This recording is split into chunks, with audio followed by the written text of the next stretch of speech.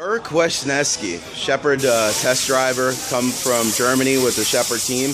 He only has a few minutes before he has to go out on track. Dirk has been battling a horrible flu at this event, which has kept him back from some of the qualifiers. But he's a real super champion. He's been out here. He's been driving hard. So, Dirk, are you ready for this event? Yeah, I hope so. Yeah. My condition for sure not the best at the moment, but I will try my best to finish the 45 minutes. Yeah, it will be hard, especially on the tires. We will see what happens. So many things can happen on this very hard track. Yeah.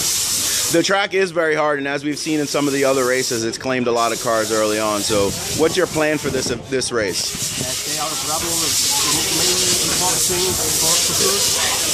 Yeah, then see where we can end up. Yeah, last year you finished very, very well. You did a great job last year. So this year you have some new parts and things that you're testing, prototype parts on the car. When can we see some of those new things you think from Shepherd? Yeah, it's correct. We test a lot of different things. Many of the things don't work. Many are quite okay. So we will see maybe in the car for next year, in the World Championship year. I think we have a bigger update on the car.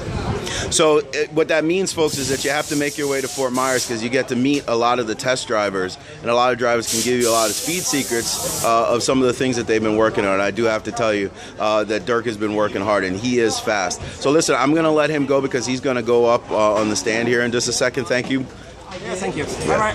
Bye-bye. All right, drivers.